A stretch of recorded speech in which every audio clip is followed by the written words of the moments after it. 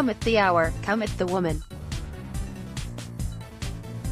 With the experienced Heather Watson ruled out of Fed Cup action in Bath, the largely untested Katie Boulter stepped up to the plate, and there's every chance she will become a permanent fixture in Keothavong's Great Britain side. Entering the first tie on British soil in 26 years, Boulter's only previous experience of representing her country came in doubles, but she performed like a seasoned pro as she rattled off 4 singles wins against Slovenia, Greece, Hungary and Serbia to help the Brits return to the World Group 2 playoff. Sure, Boulter may well have only beaten players ranked below her, but under the added pressure that comes with performing in front of home support, her results are not to be sniffed at. There's a lot to like about the 22-year-old. She's quick around the court, possesses a heavy forehand and a decent-paced first serve, while the mental fortitude displayed at Bath University has impressed. Many would have crumbled in the difficult situations she has found herself in this week, but Boulter has shown a knack for finding her way through even when far from her best. Off the ground, Boulter has quite a wide skill set, particularly on the forehand wing. She's able to vary the length, pace and spin of her ground strokes to good effect, often disturbing opponents' rhythm. Her ability to change up her game is a lesson her compatriot and well-renowned ball spanker Johanna Konta could do with learning. The backhand is a decent stroke, too, although it lacks the variation of the forehand. At its best, it arrows through the air, fizzing just over the net with impressive depth and speed.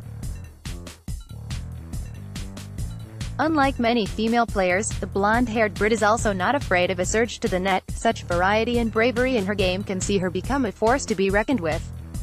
Her commitment to the team itself has been noted. Indeed, Boulter refused to do any one-to-one interviews following her heroic efforts in Bath so not to take the spotlight away from the achievements of the collective. There are weaknesses to her game, however. While she has the pace to be a decent defensive player on paper, there is work to be done on that side of her game. The British number 2 too readily uses a forehand slice even when she's comfortably up to the ball.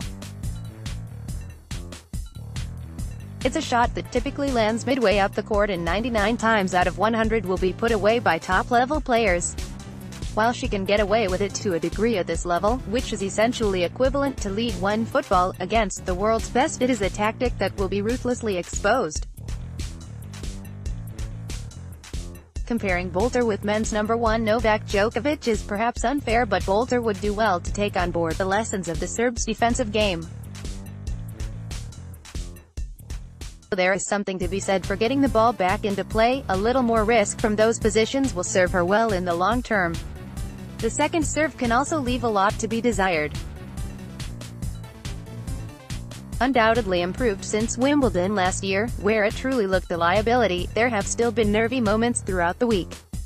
Too often there's a tendency to just roll the ball into play, a move that was brutally exposed on numerous occasions by Hungary's Dale Magolfi and, again, will cause her problems at the highest level. Difficulties with the ball toss are perhaps at the root of the problems. That said, Boulter should have aspirations of making the top 50 this year. It's a realistic goal that would represent decent progress. She certainly has the makings of a top game, providing the application comes with it. Where is the ceiling? It's tough to say. Off the cuff, I would suggest Boulter has the ability to climb inside the top 30 in future. Better game management will come. Too many times this week she has surrendered strong positions to be dragged into a dogfight, and tactically she will improve under the stewardship of former Davis Cup captain Jeremy Bates. As ever, the biggest danger will be a loss of focus. Already signed by the same management group as Neymar and David Beckham, Boulter is viewed as a highly marketable player who could well become the face of British tennis in the post-Andy Murray era. The spotlight comes with its own challenges, and fellow Brits Heather Watson and Laura Robson have learnt the hard way that reaching the upper echelons of the game is a lot easier than staying there. But Boulter, to her credit, seems to have a good head on her shoulders. Should that remain the case, the British game appears in safe hands.